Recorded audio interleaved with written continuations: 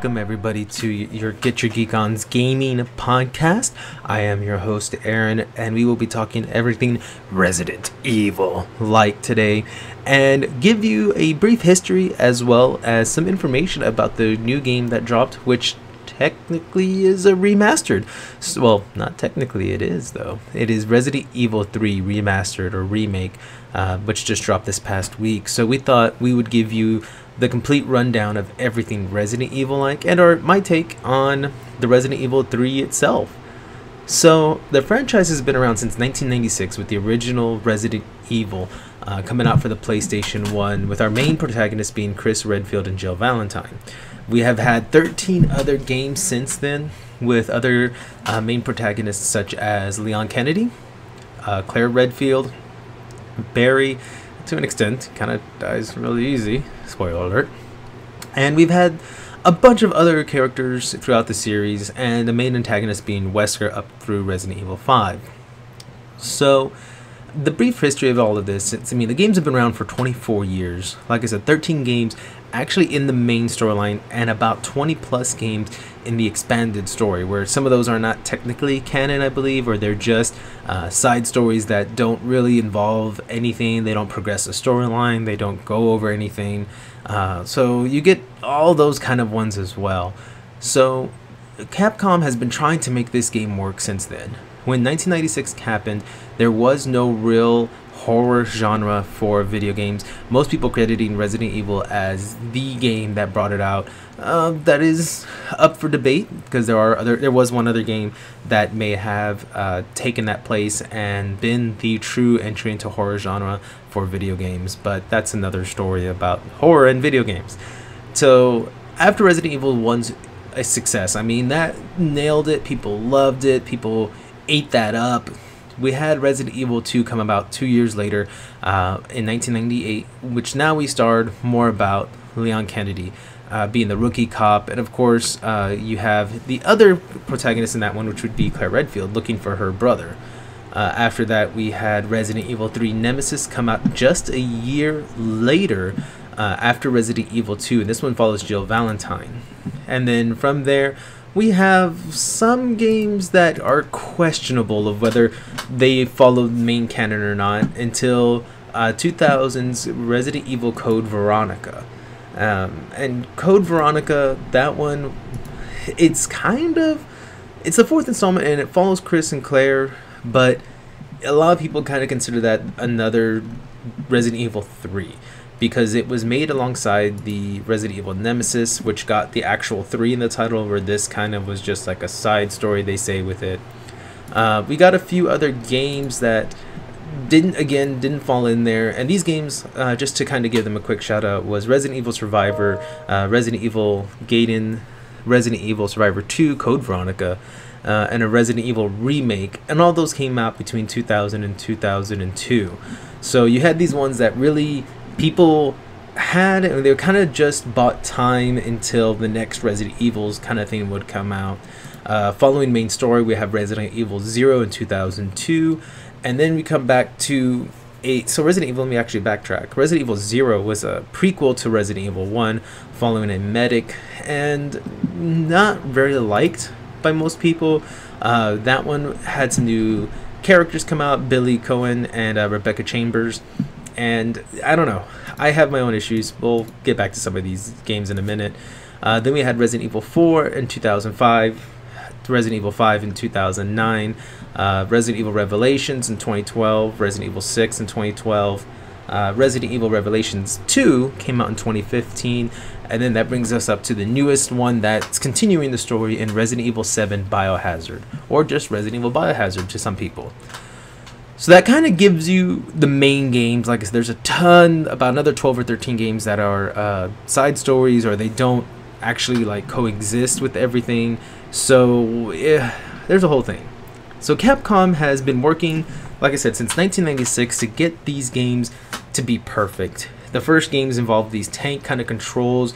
They use actual photorealistic backgrounds to where basically they layered everything with photos instead of actually 3D rendering everything, which is really cool. It gives you that more realistic feel, and they kept that going for most of their games. There's a few games in the main story arc that derived from that, kind of like I think Resident Evil 4 and 5 went away from it, but the rest of them used that photorealistic look, which made the games look beautiful. Not saying that 3D rendering is bad and all, but it just sometimes doesn't play well for the horror genre, to me at least. Whenever you want that realistic and you want everything to pop and those particles and everything to just look beautiful, because you want to draw people's eyes away from where they can get scared, and hopefully do jump scares and other stuff to scare the crap out of them. Thank you, lickers and dogs jumping out of windows and ceilings. I digress. That's just me dealing with the zombie apocalypse. So guys, I wanted to talk about this. So we've had games in this genre, or in this franchise I should say, that have been the typical horror genre where it's trying to scare you, a little action, but then we've gotten games like Resident Evil 4, 5, and 6, which were more and heavy relying on the action and not so much the horror. Resident Evil 4 brought some horror to it, to me, using Leon Kennedy as the main protagonist, being a special agent now who received special training since Resident Evil 2, and he's protecting the president's daughter, and he finds a new version of the virus that's out rather than the ones we've been dealing with. So if you don't know, I guess I should explain this.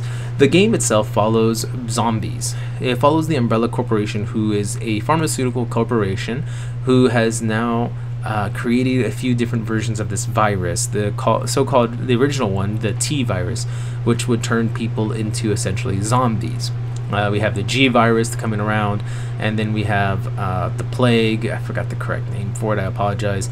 But those other ones were from 4 to 6, we see the plague virus, which has a different name. I just don't want to try to pronounce it, to be honest.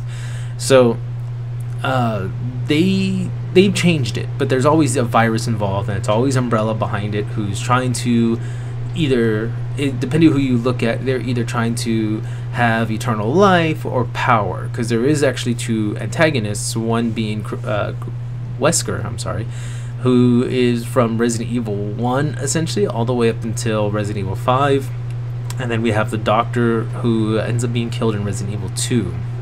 So those are actually our main antagonists, and we really don't get anything else enemy wise. We get a few other people here and there, but no one as remembering or as remarkable, I guess I'll say, as Wesker and the Doctor. And of course they are the main ones in the lore because of the actual storyline. You also have the twins, another Doctor as well, who comes out later as an older gentleman.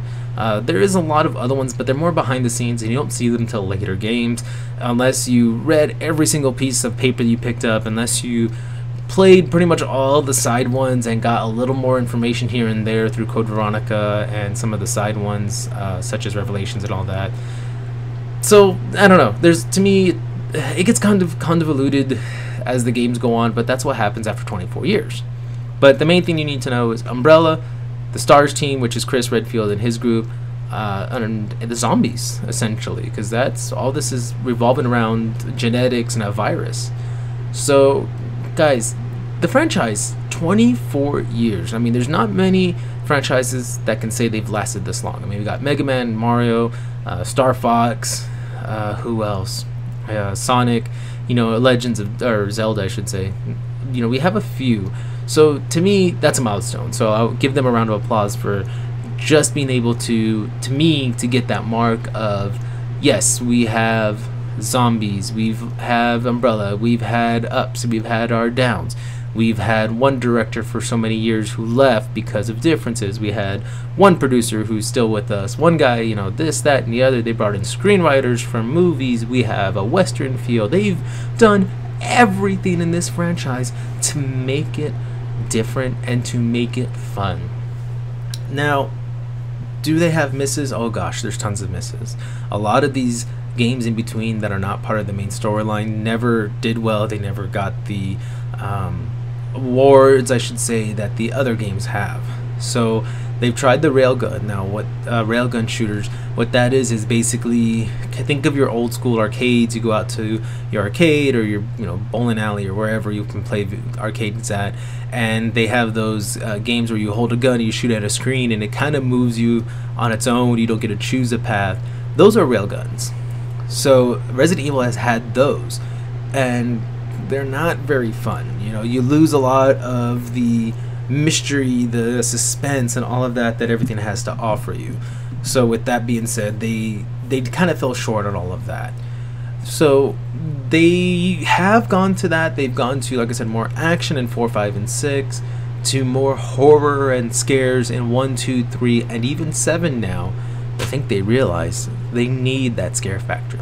And let's go back to our roots of horror. So, we'll see where this series can play out and where it could go. So I know I kind of gave you a brief background of everything, of the franchise, of the games that have come out, and I really recommend checking them all out, at least in the main storyline with Resident Evil 1 through 7, Code Veronica being in there as well, Revelations 1 and 2. Those are all amazing games, and I really think you should check those out and get an idea if those are games you want to play. But I would say, now that we're kind of caught up, we got you to where we want you. We have all the games. In 2019 and 2020, we've had 2 remakes, Resident Evil 2 and 3.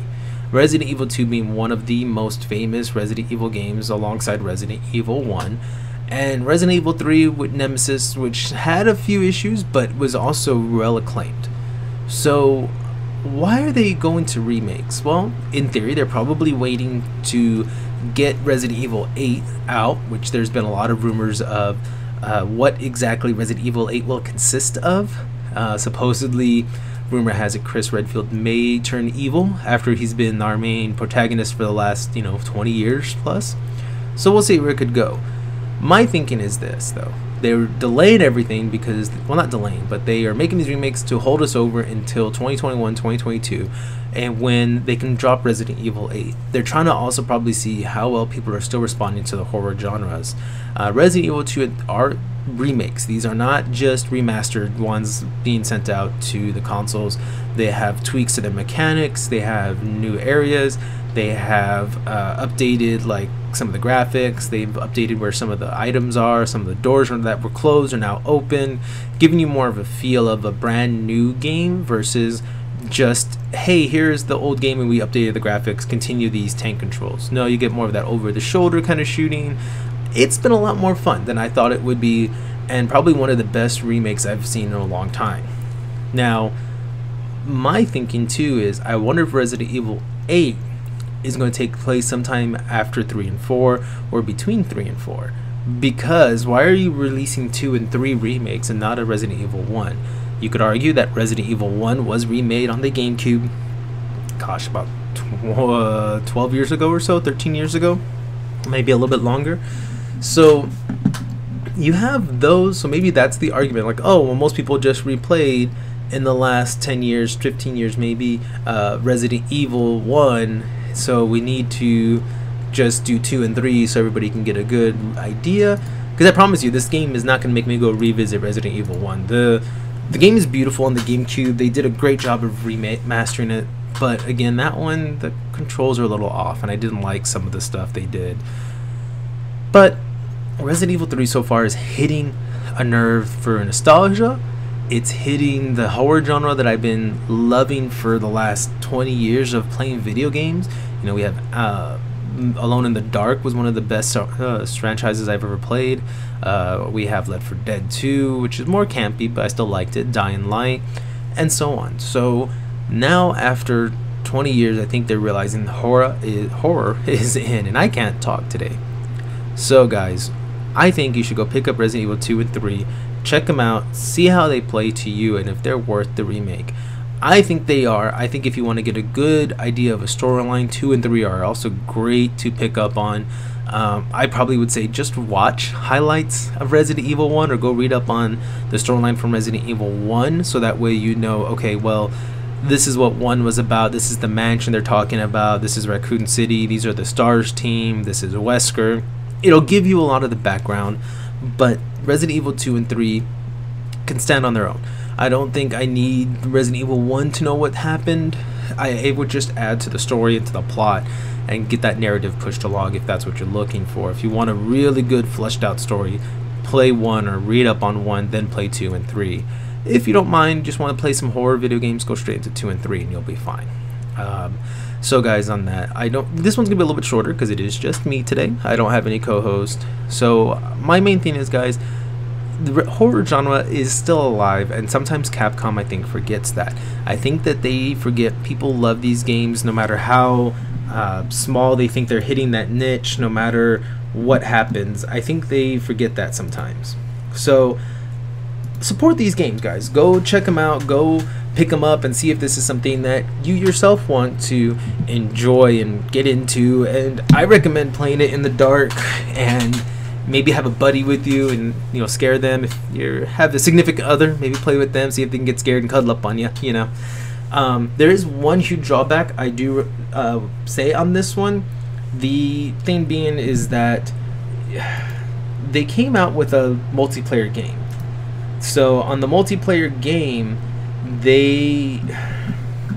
they're trying to copy, I don't want to necessarily say battle royale style, but it seems like what they're doing. It's basically a survival game. It's 4v1 essentially. One person is what they call the mastermind, and the others are the survivors that are trying to get out. So I don't know, guys, like this one was a huge miss for me, and I like these kind of games. Like I like Dead by Daylight and Dying Light. I like all of those ones, and I think the one I loved the most was Friday the 13th, which one player was Jason and the rest were the survivors. So my thing is, this didn't hit hard, and I don't know, it took a while to get a game going first. It felt like there wasn't a lot of people in there, and that bothers me.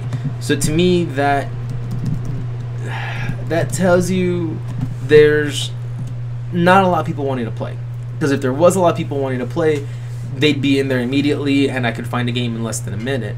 It took me about 3 minutes to find a match the first time, and then I think I was with the same people for the next 2 or 3 matches because it was loading instantly, because I think all of us were loading right back in. I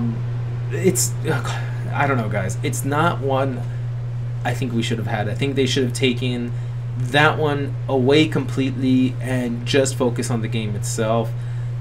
But that's just me, because again, this was not fun. There's no cross-platform playing with this game itself either. So I can't play one on a PlayStation, computer, etc., which is fine, I guess. But if I don't have enough player base on my system to do it, then how am I going to get games going? How am I going to enjoy it? The mastermind is basically able to drop zombies and other creatures around to help slow down and kill the players, and then the players can go buy upgrades in certain areas and essentially try to run out of the area. They go on from like one area to area 2 to area 3 till they're out. And gosh, like when I played it, the first round I played, I guess the person who was the mastermind, because I was a survivor, they didn't know what they were doing, so me and the squad got through it like nothing. I also noticed not a lot of people in chat. No big deal, that does happen when you do randoms like this. But the other thing is, and this is where I got a little worried about this genre, or this idea that they were doing, is that the second match I played, the mastermind took us out within like a minute, and that was kind of sad, you know. And I don't know if it's because I don't know the game very well, and neither do the other survivors, if the mastermind gets more powers the higher level they are. But literally he threw up 2 zombies that almost killed us right off the bat. We got past that, and it was just zombie to where we couldn't push forward. So that made it almost not fun. The third match I played, we were able to get out of the first area, but then I think whoever it was sacrificed that first area to beef up the second, because then the second area, it was kind of the same thing. The first couple zombies took us out, and we're trying to get back up, and we just couldn't go past anything in the second one. So again, I think that one needs a rework if they're going to push that as anything. But I love the type of games because, like I said, I'm big into like Friday the 13th and Dying Light, or I'm sorry, Dead by Daylight. But it's just, I don't know. I don't think Resident Evil should have a place here. This one is called Resident Evil Resistance, or Biohazard Resistance is the name of the game if you want to check it out. But yeah, it wasn't sold on me. Not something I'm going to go back and pick up again. So it was a huge miss. And again, Capcom has done plenty of misses, so they're not impervious to that. But check it out, guys. See what you think. And again, I hope you enjoyed this little brief history of Resident Evil and my strong opinions of Resident Evil 3. Go play it. It's worth it. Watch our stream. We do have it streamed right now. We've been 2 hours of it up, gameplay up online right now on our Mixer account, our YouTube account, and our Facebook, all of which is at official GYGO. So go check those out, guys. And remember, stay geeky, and y'all have a great one.